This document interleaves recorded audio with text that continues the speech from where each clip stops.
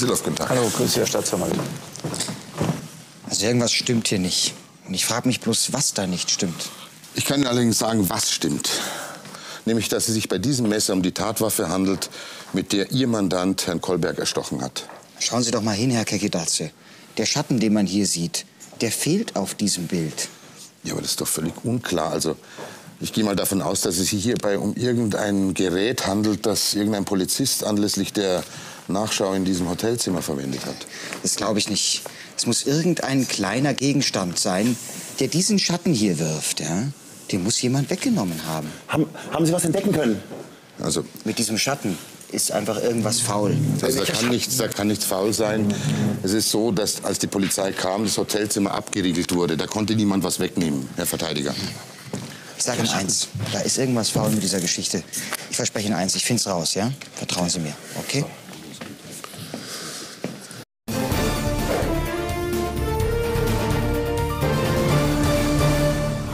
Moritz Zettel, geboren 5. Januar 1978 in Pfaffenhofen, wohnhaft in München, lediger Arzt im Praktikum, seit dem 28. Januar 2007 in Untersuchungshaft in der JVA München-Stadelheim.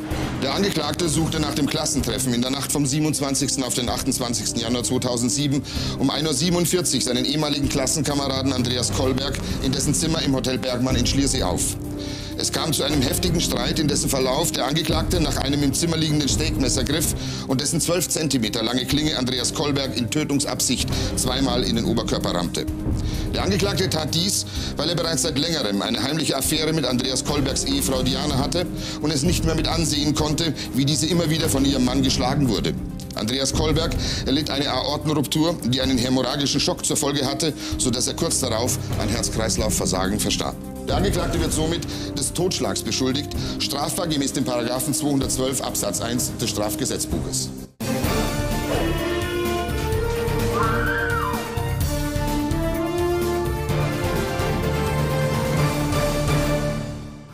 Als Nebenkläger ist noch Herr Thorsten Kolberg, der Bruder des Opfers, hier anwesend. Herr Kolberg, Sie können auch jederzeit Fragen stellen. Ist klar. Herr Zettel, jetzt aber zu Ihnen. Wollen Sie sich hierzu äußern? Ja, möchte ich. Aber ich sage gleich von vornherein, ich habe weder etwas mit dem Mord zu tun, noch hatte ich ein Verhältnis mit Diana. Aber stimmt es denn, dass die Frau Kolberg und Sie mal ein Paar waren? Ja, das stimmt, aber das ist über 10 Jahre her. Das war zu Schulzeiten. Sagen Sie mal, wenn Sie und Frau Kolberg kein Verhältnis hatten, dann möchte ich wissen, warum Sie gemeinsam mit Frau Kolberg fluchtartig das Hotel verlassen haben und zu Ihnen nach Hause gefahren sind. Ja, weil ich gesehen habe, wie Diana von ihrem Mann an diesem Klassentreffen geschlagen wurde. Also auf dem Klassentreffen, vielleicht klären wir das zunächst mal, waren unter anderem Sie, Diana Kolberg und die Gebrüder Kolberg. Was ist da genau vorgefallen, dass Sie sagen, der Herr Kolberg hat seine Frau geschlagen? Wir saßen bei diesem Klassentreffen ganz gemütlich eigentlich beieinander. Und dann kam Andreas auf die Idee, Diana nach draußen zu schicken, damit sie aus dem Auto seine Unterlagen von diesen komischen Solardingern, die er da vertickt, holt und damit er sich wieder profilieren kann oder so. Und Diana hielt das absolut für unpassend in dem Moment und hat ihm das auch gesagt. Das konnte natürlich nicht verknusen. Was soll das heißen, hä? Ja, dass dein feiner Herr Bruder damit nicht klarkam, wenn seine Frau nicht jeden seiner Befehle ausgeführt hat. Also hat er sie nach draußen gezerrt und geschlagen, mitten ins Gesicht. Und dann? Dann ist er einfach wieder rein in den Saal, als ob nichts gewesen wäre. Das muss man sich mal vorstellen. Aha. Und wie haben Sie darauf reagiert? Naja, ganz ehrlich, ich hätte ihm am liebsten natürlich sofort ein paar mitgegeben. Aber ich musste mich erst mal um Diana kümmern. Die war total aufgelöst und hat geweint. Und ich habe ihr nur gesagt, dass sie zu diesem Mann auf jeden Fall nicht zurück darf. Und wie hat sie das gesehen? Naja, das ist halt dieses Phänomen, was geschlagene Frauen anscheinend immer an den Tag legen.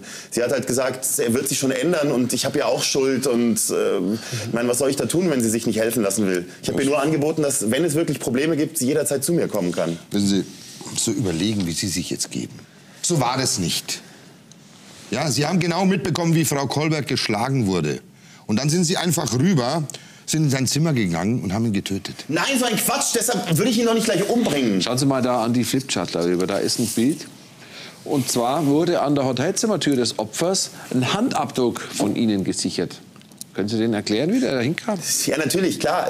Diana ist ja in dieser Nacht noch zu mir gekommen, nachdem ihr feiner Mann ihren Kopf gegen die Wand geschlagen hat. Und sie hatte solche Angst und war so aufgelöst, dass sie sich nicht mehr ins Zimmer getraut hat, um ihre Sachen zu holen. Also hat sie mich gebeten, das zu tun. Ja, was war denn so wichtig, was sie unbedingt holen musste? Ihre Schilddrüsentabletten. Ja, aber ich bitte Sie, die hätte sie doch überall herbekommen können, oder? Das ist doch kein Problem. Ja, was weiß denn ich? Sie hat mich darum gebeten, also habe ich es auch getan. Wie spät war es, als Sie da in das Zimmer des Opfers gegangen sind? Puh, wie spät war es? Irgendwas kurz vor 2. Also ungefähr zur Tatzeit. Was weiß denn ich, wann die Tatzeit war? Naja, wie sind Sie überhaupt reingekommen? Ich meine, diese Hotelzimmertüren, die öffnen sich doch nur mit so einer Schlüsselkarte. Ja, natürlich. Und ich habe die Schlüsselkarte von Diana bekommen. Und haben Sie mit dem Herrn Kolberg gesprochen, als Sie da im Zimmer waren? Nein, also ich bin da rein und die Dusche lief. Also er war zum Glück im Bad. Ich habe jetzt nicht kontrolliert, ob er unter der Dusche stand oder nicht. Hat mich auch nicht sonderlich interessiert. Das war eher ein Vorteil. Ich bin schnell rein, habe die Sachen von der Diana geholt und bin wieder verschwunden. Also wenn es Hatten Sie denn Kontakt vor dem Klassentreffen? Ich habe Diana mindestens seit 10 Jahren nicht gesehen. Vielleicht einmal in der Zeit, wenn überhaupt. Also. Ja, wenn das so war, dann frage ich mich allerdings, wieso Frau Kolberg ausgerechnet zu Ihnen gegangen ist, als sie ihren Mann verlassen wollte. Na, weil ich eben mitbekommen habe, wie sie von ihm geschlagen worden ist. Und sie hat sich halt vor den anderen geschämt. Und ich denke schon, dass sich sehr wohl ein paar Menschen finden lassen, die ebenfalls unter dem Opfer gelitten haben und ihm deswegen bestimmt nicht wohlgesonnen waren, Herr Staatsanwalt. Können Sie es ein bisschen konkretisieren, Herr Verteidiger? Ich denke da zum Beispiel an den Herrn Dirk Neithardt. Dirk Neithardt. Der war auch in der Abiturklasse. Ja, genau. Den sollten Sie sich nämlich mal vorknöpfen. Der hat genug Grund. Der hat unter Andreas so gelitten wie kaum ein anderer. Und dazu kommt, dass das Zimmer von Dirk Neithardt direkt neben dem des Opfers gelegen ist. Aber wie hätte der Herr Neithardt denn ins Hotelzimmer reinkommen sollen? Also nach den Aufzeichnungen des Hotels wurde diese Hotelzimmertür zum letzten Mal um 1:47 Uhr geöffnet. Und zwar mit der Schlüsselkarte von Frau Kolberg. Und die hatten ja Sie, oder? Richtig. Aber Herr Vorsitzender, ich denke da einfach mal, dass dem Herrn Neithardt da vielleicht einfach der Zufall in die Hände gespielt hat, dass die Tür nicht richtig zugegangen ist, nachdem mein Mandant das Zimmer wieder verlassen hatte. Ach so. Und was ist dann mit der Tatwaffe? Dieses Stickmesser ist am Tatort zurückgelassen worden. Aber interessanterweise, der Täter hat es zwar zurückgelassen, aber den Griff hat er abgewischt. Die Klinge allerdings nicht. Da ist noch Blut vom Opfer dran. Und darauf hat man jedenfalls keine Spuren dieses Herrn Neithardt gefunden. Aber auch keine von meinem Mandanten. Gibt es denn noch weitere Fragen an den Danke, Angeklagten? keine Frage. Ihrerseits auch nicht, oder? Dann nehmen Sie bei Ihrem Herrn Verteidiger Platz. Und der Zeuge Dirk Neithardt, bitte schön. Wir treten in die Beweisaufnahme. Das wird der Richterkampf hier. Stellen Sie sich auf das hier. Herr Neithardt, guten Tag. Guten Tag. Kommen Sie doch bitte mal hier nach vorn. Nehmen Sie Platz. Okay. Sie wissen, dass Sie als Zeuge hier natürlich die Wahrheit sagen müssen. Mit einer Falschaussage würden Sie sich strafbar machen. Sie heißen Dirk Neithardt, 29 Jahre alt. Sie wohnen in Frankfurt. Sie sind ledig. Sie sind Administrator eines Internetforums. Ja, das ist mehr so eine Internet-Community, die ein Kommilitone und ich während des Studiums gegründet haben. Ah ja. Verwandt oder Verschwäger mit dem Angeklagten sind Sie nicht. Nein, aber wir kennen uns, weil wir das Abitur zusammen gemacht haben. Und deswegen waren Sie da am 27. Januar auch gemeinsam auf einem Klassentreffen. Ja, man will ja schließlich sehen, was aus den Leuten so geworden ist nach 10 Jahren.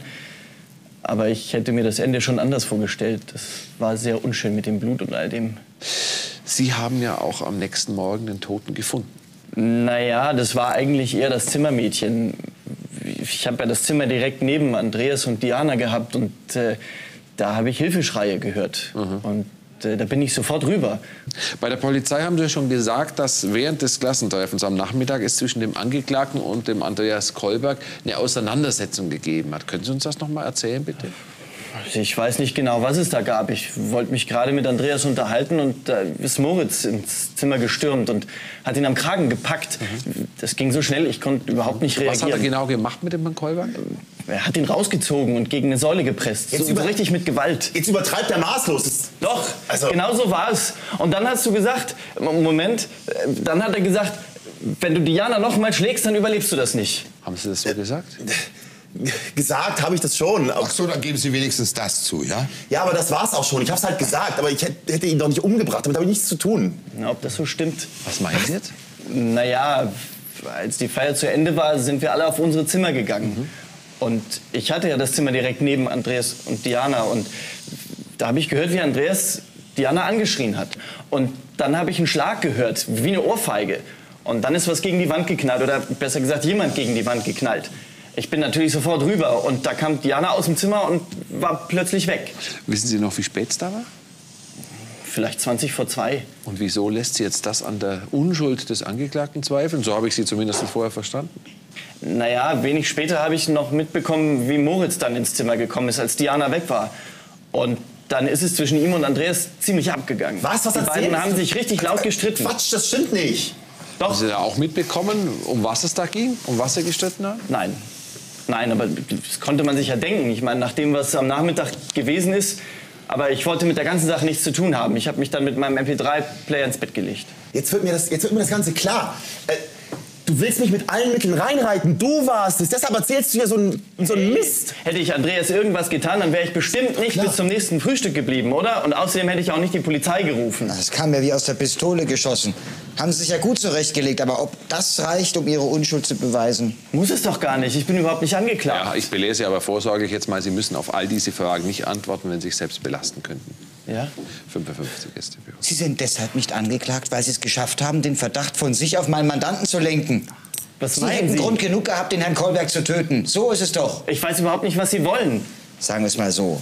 In Ihren Aussagen waren sich in einer Sache all Ihre Klasskameraden einig, nämlich in dem Punkt, dass Sie immer der absolute Außenseiter waren und das Opfer waren von den Torturen des getöteten Herrn Kolberg. Ich weiß überhaupt nicht, wovon Sie reden. Er soll Sie ja regelrecht terrorisiert haben. Ja, mich und etliche andere auch. Soll ich Ihnen die Namen nennen? Mario Seibold, Christian Dengel, Angelika Keller und weiß Gott wer noch.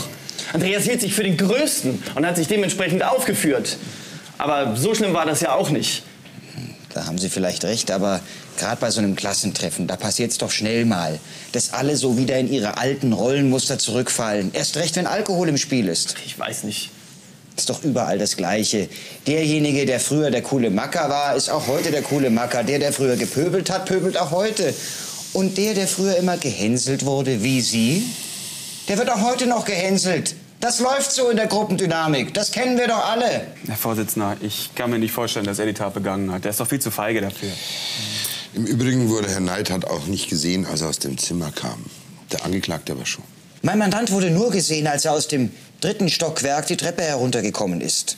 Und der Herr Neithardt war der Einzige, der zusammen mit dem Ehepaar Kolberg im selben Stockwerk einquartiert war.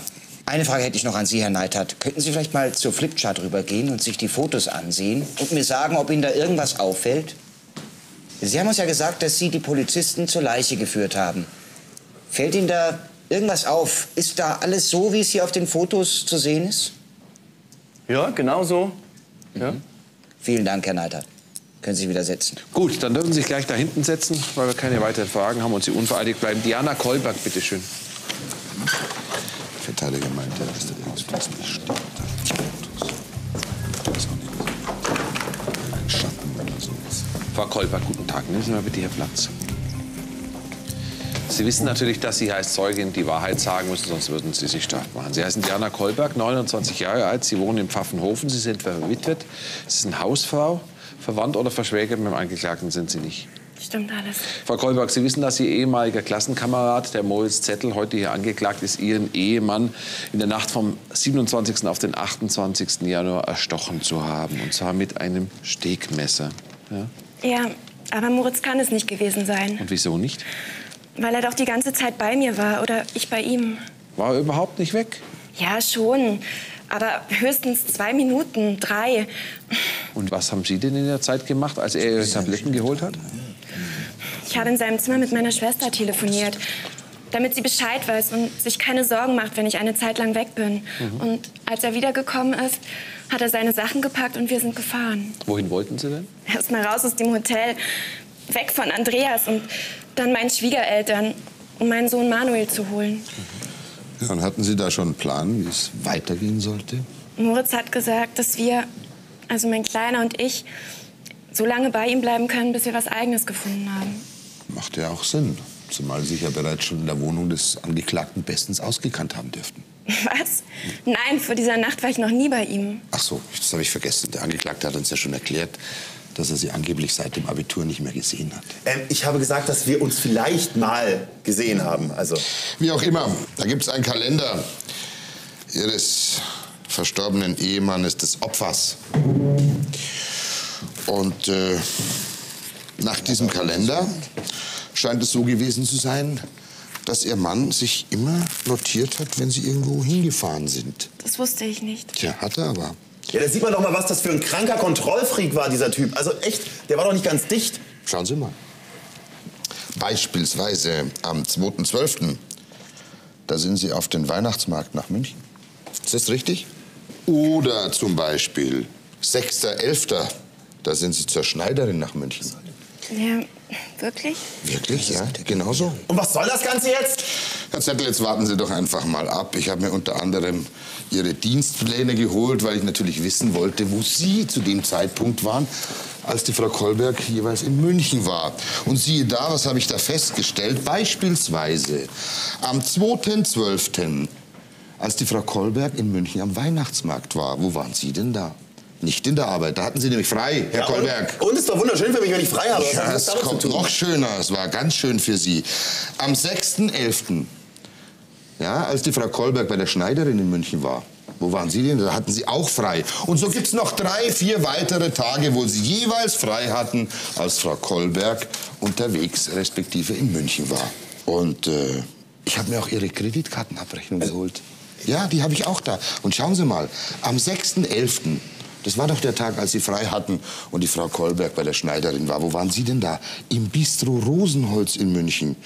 Und da haben Sie konsumiert im Bistro für 58,60. Ja, da war ich aber trotzdem alleine. Da war ich mit niemand anders. Klingt aber nach 2 Personen. Nein, ich war da alleine essen. Gib's doch zu, dass du was mit Diana hattest. Ach so, ja, es kommt dann noch schöner. Mit wem waren Sie denn am 15.08.2006 im Hotel Wolkenlos in Merseburg? Da haben Sie ein Doppelzimmer gebucht. Das geht Sie gar nichts an. Haben Sie das nicht? Das geht mich schon was an. Ich möchte wissen, ob Sie mit der Frau Kolberg dort waren. Mit der Frau Kolberg war ich nicht da. Waren Sie nicht? Nein, und wenn Sie auch keinen haben, der uns da gesehen hat, dann hören Sie mit Ihren Spielchen auf. Ach so, Sie waren also nur dann nicht dort, wenn Sie niemand gesehen hat. Und wir hierfür keinen Zeugen haben. Oder wie soll ich das verstehen? Ich war auf jeden Fall nicht mit Diana dort. Das muss reichen. Laut Kalender waren Sie angeblich bei Ihrer Mutter. Ja, dann fragen Sie doch bei Ihrer Mutter ganz einfach nach, ob sie bei ihr war. Ist doch ganz einfach. Ja, leider ist diese Dame letzten November verstorben. Und ich sage Ihnen eines. Sie sollen aufhören, hier ein Spiel zu spielen. Sie beide haben ein Verhältnis. Und wenn Sie das beide hier nicht zugeben, dann wird die Frau Kolberg, die schon ihren Mann verloren hat, hier möglicherweise auch noch wegen einer Falschaussage im Gefängnis sitzen. Und jetzt möchte ich wissen, ob Ihr Verhältnis, das Sie hier miteinander haben, der Grund ist, warum Frau Kolberg für Sie lügt. Ich lüge nicht. Das tun Sie ganz genau. Und ich sage Ihnen eines, ich kann es sogar verstehen, Frau Kolberg. Weil Sie hatten bestimmt keine gute Ehe. Verzeihen Sie mir, wenn ich das sage. Ja? Sie sind vielleicht von Ihrem Mann geschlagen worden. Sie sind malträtiert worden. Und der Angeklagte, der hat Sie aus dieser Beziehung rausgeholt. Und dann ist es völlig klar, dass Sie ihm jetzt helfen wollen. Nein, wirklich, Moritz hat Andreas nichts getan. Ich kenne ihn doch. Kennen Sie auch Dirk Neithardt? Ja, natürlich kenne ich Dirk. Er hat auch mit uns Abitur gemacht und bei dem Klassentreffen hatte er das Zimmer neben unserem. Wie war denn das Verhältnis Ihres Mannes zu Dirk Neithardt? Nicht besonders. In der Schule hat sich Andreas immer einen Spaß daraus gemacht, Dirk zu schikanieren. Haben Sie dafür Beispiele? Leider mehr als genug. Erzählen In Sie der mal. Schule haben Andreas und seine Freunde Dirk mal auf die Herdplatte im Kollegstufenzimmer gesetzt und die Hitze voll aufgedreht. Sie haben ihn festgehalten, damit er nicht weglaufen kann. Und sie haben ihn erst wieder losgelassen, als er geschrien hat. Sie sagen, mehr Beispiele als genug. Was gab es sonst noch für Vorfälle? Der Studienfahrt nach Berlin, da waren wir in einem Hotel und Andreas hat alle Flaschen aus der Minibar genommen und in Dirks Rucksack gesteckt. Und dann? Dann ist er mit dem Rucksack zu einem Lehrer gegangen und hat behauptet, dass Dirk die ganze Nacht total besoffen war und auch die Minibar leergeräumt hat. Dirk hat einen Verweis bekommen und daraufhin natürlich Schwierigkeiten mit seinen Eltern. Für Dirk war das eine Katastrophe. Er, der Klassenbeste, ein Verweis. Herr Neithardt, wollen Sie uns eigentlich immer noch erzählen, Sie hätten keinen Grund gehabt, den Andreas Kolberg zu töten? Geschichten. Natürlich. Kommen Sie. Sie hatten ein Motiv. Und Sie hatten die Gelegenheit Warten Sie mal. Sagten Sie eigentlich gerade vorhin Minibar? Ja, die Flaschen in Dirks Rucksack waren aus der Minibar. Ich sag's Ihnen gleich. Herr Vorsitzender, ich hätte keine Fragen mehr. Haben Sie noch Fragen? Herr Nein, Staatsanwalt? danke. Gut, dann bleiben Sie unvereidigt. Sie können sich auch hinten auf die Zeugenbank setzen. Dann hat so eine Idee. Herr Vorsitzender, bevor Sie die nächste Zeugin aufrufen, würde ich Sie bitten, die Verhandlung für einen Moment zu unterbrechen. Ich müsste wirklich ein ganz, ganz wichtiges Telefongespräch führen. Herr Verteidiger, wir sind gerade mitten in der Verhandlung, in der Beweisaufnahme. Sie, oder? Ich weiß, ich kenne die Regeln, aber Folgendes, mir geht da die ganze Zeit schon was durch den Kopf. An den Tatortfotos, die da hinten an der Flipchart hängen, da stimmt was nicht. Ich müsste deswegen einfach nur mal einen kurzen Anruf tätigen und ich denke, ich könnte dadurch klären, was es mit diesen Tatortfotos auf sich hat. Das ist wirklich hier für die Aufklärung des Falls sehr, sehr wichtig. Dann geht folgender Beschluss. Die Hauptverhandlung wird für 5 Minuten. 5 Minuten unterbrochen. Vielen Dank. Was ist denn jetzt bloß? Mir ist da was eingefallen, aber das erkläre ich Ihnen gleich. Ich muss jetzt erst mal telefonieren. Ja, alles klar. Okay. Ja, hallo Ilka, grüße dich. Der Christian hier. Du weißt ja, ich bin gerade in der Verhandlung gegen Moritz Zettel. Pass auf, du müsstest mir einen Gefallen tun. Und zwar ganz, ganz schnell. Hol doch mal ganz schnell die Akte Zettel her. Sind da die Hotelrechnungen drin von dieser ganzen Klassengruppe, die da in dem Hotel gewesen ist? Prima. Und sag mal, ist auf diesen Hotelrechnungen auch aufgelistet, was jeweils bei den einzelnen Gästen in der Minibar gefehlt hat? Kannst du da mal schauen? Ich bräuchte da eine Auflistung von allen, die an diesem Klassentreffen teilgenommen haben, ja? Okay, machst du das? Und so schnell wie möglich, weil wir sind hier mitten in der Verhandlung. Okay, klasse, Ilka.